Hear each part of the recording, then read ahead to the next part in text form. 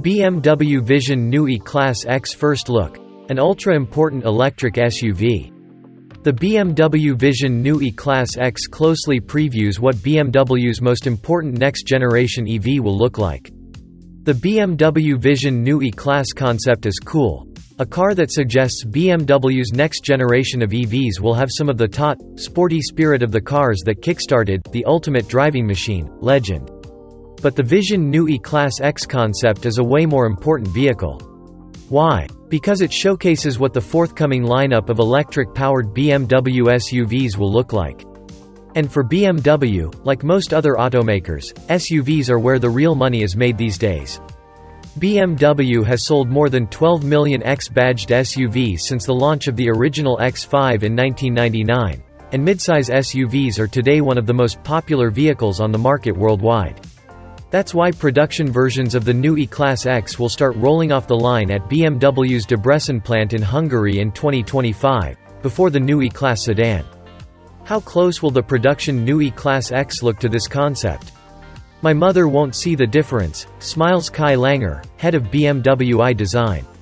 Sure, the concept's slim pillars and glassy roof wouldn't pass crash test requirements. The production models will be much more robust. But the cutlines in the bodywork show the front and rear bumpers are real, and there's room under the windshield to package wipers. In terms of form, volume, and surfacing, the Neue Klasse X concept is close to what we'll see on the road late next year. And that's good news. Recent BMWs have often suffered from a surfeit of surface entertainment. The Vision Neue Klasse X looks cleaner and more confident, with muscular fenders connected by a concave bodyside with a single, resolute character line across its lower third. Notably, the low beltline makes the greenhouse look exceptionally airy. Even with thicker, crash-worthy pillars and doors with framed windows, all-round visibility promises to be good. We'll also see a cool rendition of the classic double-kidney grille, complete with its illuminated frame, on the production model. Unlike the pig-nose snout of the M4 Coupe or the glittery palace gates that announce the arrival of A7 series, the Neue Klasse X grille looks bold but not overbearing.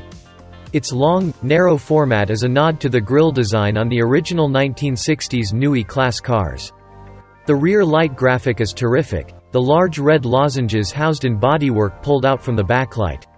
The sunken surface between them echoes the dip in the spoiler over the rear window, which in turn references the sunken center section of the hood. Seen from above, these three elements subtly tie together the whole car. You won't see that sofa-like back seat in the production Neue Klasse X, though production cars will be available with the expressively stitched woven cloth made from recycled materials. Based on the executions we've seen using similar materials in the new Mini Countryman, expect some striking combinations of color and texture in the production Neue Klasse X.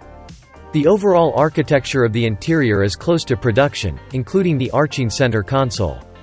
The super clean dash is dominated by a large central touchscreen whose landscape parallelogram format, with truncated corners at the upper left and lower right, and slanted graphic layout, combine to create a faux perspective that from some angles suggests a box floating in space.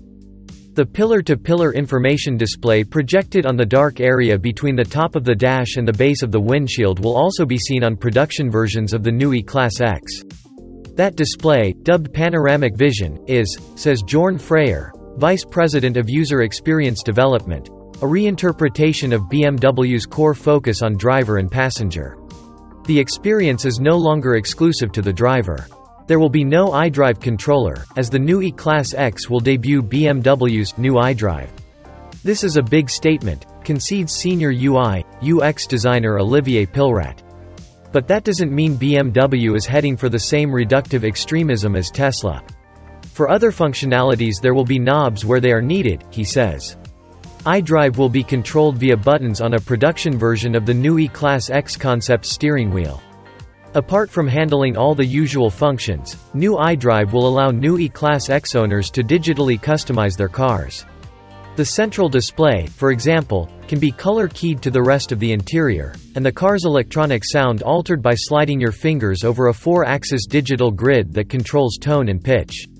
Olivier Pilrat says BMW's research suggests digital customization will be popular not only among Chinese and Korean buyers, but also Americans. The new software stack developed in-house at BMW for the new E-Class EVs will also interact with some interesting new hardware.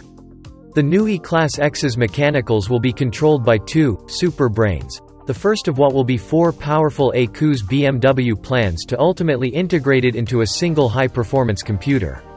One of the new E-Class ECUs integrates the powertrain and driving dynamics and boasts 10 times the computing power of any previous control unit.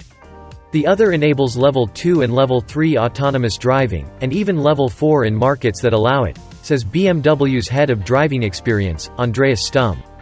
BMW hasn't said much about the new E-Class powertrains, but Stumm says the new powertrain and dynamics ECU can control up to 4 e-motors, which gives you an idea of what to expect when BMW's M division starts playing with this new EV platform.